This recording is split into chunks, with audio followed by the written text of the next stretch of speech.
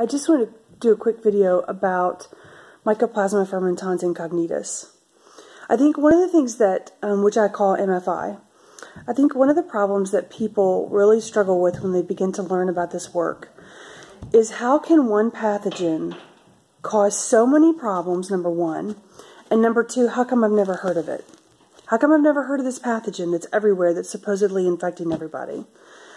And there's a couple of answers to that question. The reason that MFI is so destructive to the body and why it can cause so many significant symptoms that are broad in relation to the types of symptoms. For example, my son had Asperger's, okay? So that's a symptom that he experienced. When I had MFI, I had the chronic fatigue, the chronic exhaustion, the chronic pain, digestive shutdown, lymphatic shutdown, neuropathy, brain fog, confusion. I list that all on my website at quantumcommand.net if you want to take a look at that. My daughter had chronic stomach issues. My other son had phenomenal adrenal fatigue. So each person is going to express the MFI dysfunction differently. And the main reason is because of the way MFI does a couple of things. The first thing that MFI does is it uses fake peptides to suppress genetic expression. That's the first thing.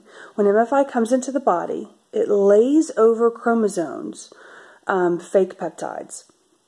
Those fake peptides are like little switches, like little on and off switches, and they turn off genetic expression. And a lot of genetic expression that's being turned off is immune function. It's the ability to see MFI, to see what the body's doing, to be able to control the endocrine system, that kind of stuff. So that's one piece, is that it suppresses genetic expression through the use of fake peptides. The next thing it does is it shuts down the endocrine system in its entirety. And it does this by damaging particular glands. The first gland it damages is the hypothalamus. And the hypothalamus is like the brain of the body. It's the hormone brain of the body. The hypothalamus secretes somatostatin, for example. And somatostatin is a hormone that sort of regulates all the other hormones. Just kind of like if you went into your hallway and you were trying to turn on your heat, keep your heat and cool running properly in the summer and the winter, but your thermostat's broken. So the heater in the hallway is never going to work right because the thermostat's broken. It's just going to kick on or kick off at the wrong times, or it's not going to kick on or kick off at all. That's what somatostatin does in the body. It helps regulate other hormones. That's the first gland that MFI attacks, because that's where MFI lands, is in the hypothalamus. The second is the adrenals, and it might take, 4 or 5 months for it to get down into the adrenals and attack the adrenals. But it begins to damage the adrenals and will stop the adrenals from releasing any hormones. And most people, when they feel that, they feel extreme fatigue. All of a sudden they have food allergies. All of a sudden their immune system seems to not be working as hard as it used to. They're having these strange symptoms of pain, roaming pain. And that's because the adrenals are very significant in navigating inflammation and energy and food digestion and that kind of thing. So that's the second way that MFI can destroy the body, is through, number one, the suppressing of the genetic information through the fake peptides. Number two, through the damage of the endocrine system on a continual level. So after the adrenals are done, after it's damaged it goes to the thymus and then the thyroid. So those two glands are also added. Then it moves to the lymphatic system and damages it. Then it moves to the digestive system. So you have systemic failure over a period of anywhere between 5 to 10 years, maybe even 2 to 4 years, depending on how fast it acts. It's different for each person. Now, when the endocrine system begins to fail, the person is going to exhibit particular symptoms related to that. For example, I couldn't eat wheat, I couldn't eat dairy, I couldn't eat, and I just basically couldn't eat anything. There's nothing that I could eat. Everything was completely, I was allergic to it. And so were my kids. So we got to the point where we just went to the GAPS diet and that was it, because our food could not be digested. So the symptom groups are independent, the symptom groups are particular to that person. That person is going to exhibit symptom groups that are in relation to their particular genetic information being suppressed. And we're talking about all types of extremes, or to small symptoms, anything between allergies, for example, allergies and immune system dysfunction, gluten sensitivity, that is an adrenal failure. That's MFI causing the adrenals to fail over a period of time.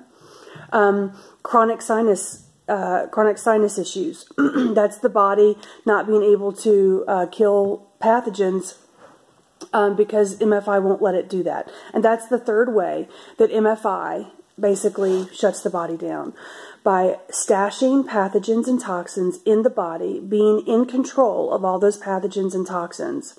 So let's just say you have MFI, don't know it, and you pick up a flu bug, or you pick up E. coli, or you pick up Epstein-Barr, or you pick up, maybe you got HPV, or any of those types of pathogens. Your body cannot fight them because MFI, number one, won't let them. Number two, your immune system is so dysfunctional that you can't, because MFI has totally cauterized any ability for you to, to kill anything. And number three, because MFI will take that pathogen and it will stash it in a system, either the lymphatic system, the digestive system. Usually it's in the system in which it originated, like the respiratory system for a respiratory bug, E. coli for the digestive system, that kind of thing. And it stashes it and it holds it there for later, so that when you're feeling well or you're feeling good, it can release that pathogen on its own timeline. So you're constantly, and that's why, by the way, people can't get rid of Lyme disease on their own, because MFI holds on to those Lyme pathogens, the Babesia, the Bartonella, the Ehrlichia, the Borrelia, all those pathogens. That's the connection. The connection to Lyme disease and MFI is that MFI is what is causing the long-term infection, because the immune system is shut down immediately after MFI enters the body, and MFI enters into the body with the tick. The Mycoplasma is in the tick. It's not just Borrelia that you have to worry about. It's the Mycoplasma. It's what's causing you to not be able to get over Lyme disease, because it's the causative chronic illness creator. It's what is causing that. So with Lyme disease, I've had several clients who have gotten bit by ticks since I've worked with them, and they never came down with Lyme disease. They never had a problem. They never had an immune response. And months later, they're fine, because they were inoculated against MFI. I do inoculation scans so that you're not, so you're inoculated from it permanently for the rest of your life, and you never have to worry about getting MFI again. So let's go over the ways that MFI destroys the body.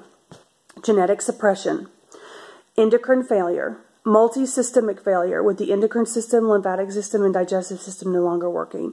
The fourth way, which is a secondary way that MFI takes over the body, is really less about MFI and more about the vectors that carry MFI. There are warm weather vectors that carry MFI. It's not a matter of if you get MFI, it's when you get it. The first vector is a tick, and with the tick comes MFI and all the Lyme pathogens. And sometimes you can get Epstein-Barr with a tick bite. And I've worked with people that have Epstein-Barr, which looks like, and mono too. They kind of all look the same, so it's hard to tell without a blood test, which you really have like on the front end. But when I test you, I can test to see which of those pathogens, you were dealing with. So it's no big deal on my end, but the blood tests are always really kind of weird, and you can never always know from a blood test. So anyway, so the warm weather vectors that carry MFI are the ticks. Of course, we know they're just ubiquitous. The second warm weather vector is a mosquito. Now, I just worked on a couple of people this week, and I've asked the body how many times MFI has come into the body for them in like the last month, and it's like 8 or 9 times. I mean, MFI comes into the body through mosquitoes quietly, very, very easily. We walk outside and we get bit by a mosquito. The mosquitoes have MFI in them. So that's why it's also ubiquitous across the nation, essentially, is because all the mosquitoes have MFI in them. So that's the second vector. The third vector is vaccines. The vaccine lines are contaminated with MFI, and I would direct you to an NIH study that talks about the ubiquitous nature of mycoplasmas in the different equipments, but also the cell lines too. If I find that article, I'll post it in the comments in the link section. But mycoplasmas are ubiquitous, and MFI is no different than any other mycoplasma.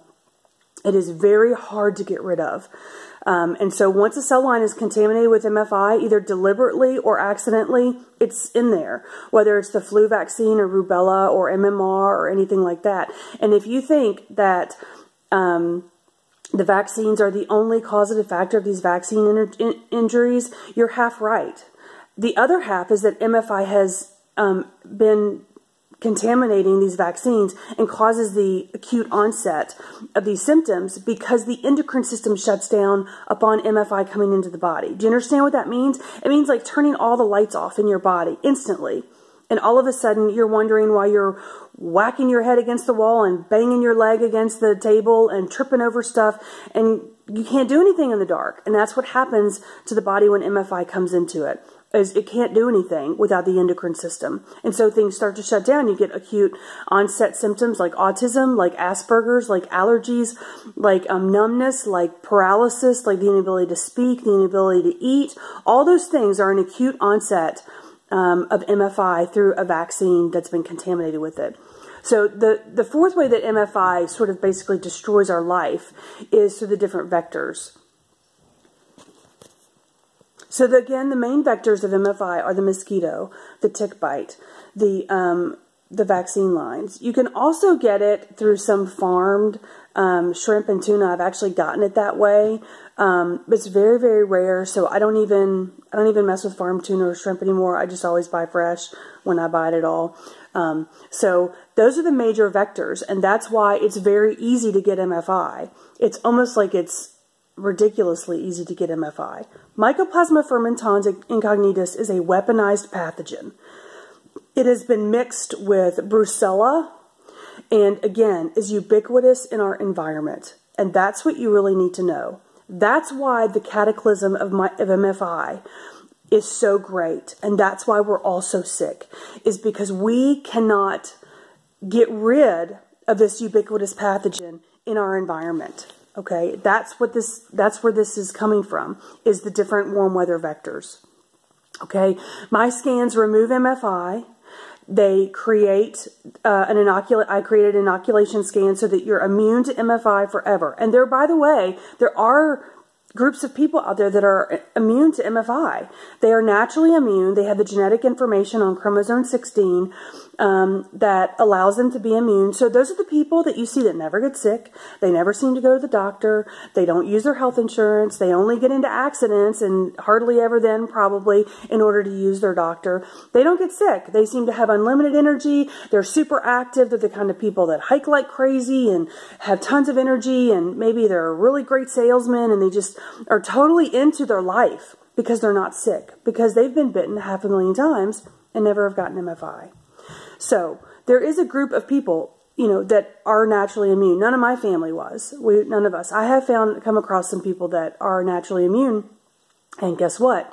They're usually not my clients. They're people that are friends of clients or husbands of clients or children of clients that never get sick. And so the clients never feel the need for them to get scanned or to work with me because they never get sick. So they don't have a problem. So my goal in these scans is for you to never get sick. To rarely get sick, and to definitely not relapse from MFI. So this relapse scan has been a really big deal. Keeps you from getting MFI again, even though you get bit by a mosquito, even though you get bit by a tick. I've had 2 people in the last month get bit by ticks, get Lyme disease, get MFI, and they killed it off on their own. I used the muscle testing to verify all this. They killed it on their own, and there were no immune symptoms. It was basically like a little blip on their radar. They're like, oh, a tick. They took it off. 3 weeks later, they're still totally normal. They're fine. So your body can kill off the Lyme pathogens if it can kill off the MFI, because it's the MFI that is causing the disease, the chronic illness. look online, look for Mycoplasma fermentans incognitus. You're not going to find a lot. You might find the patent by the United States Army. The U.S. Army owns this pathogen, and so there's a great book out there called Project Daylily.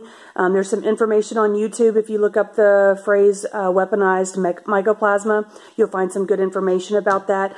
I will try and post some links in the comment in the link section, so it'll give you a little bit more information. But today, what I wanted to focus on is why people have so many problems dealing with the fact that one pathogen can be causing all of these problems, anywhere from chronic fatigue to fibromyalgia to autism to Asperger's to allergies to I can't prove it, but I think ALS is connected to it because of the hormone deprivation.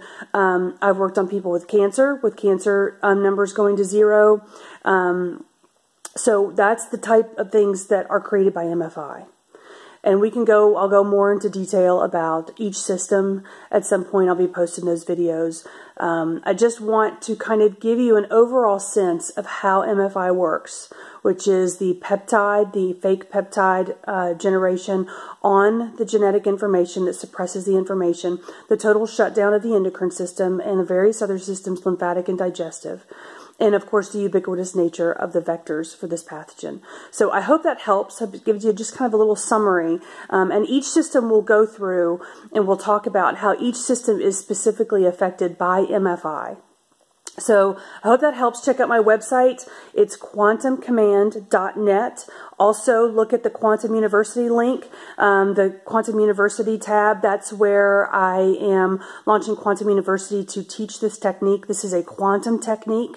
This is not your mother's energy work, okay? This is quantum work within the body in real time. You are quantumly releasing pathogens in real time, measuring things using muscle testing, high-tuned reflex action muscle testing. So check that out. I hope that helps. Leave some comments below if you have some questions. I'll try and get to them, but you guys can probably understand how my inbox is pretty inundated. So I hope to hear from you. If you're interested in a session, click on the wellness sessions or a sessions tab, or send me an email via my website. So hope you guys are doing well. I look forward to hearing from you. Thanks a lot.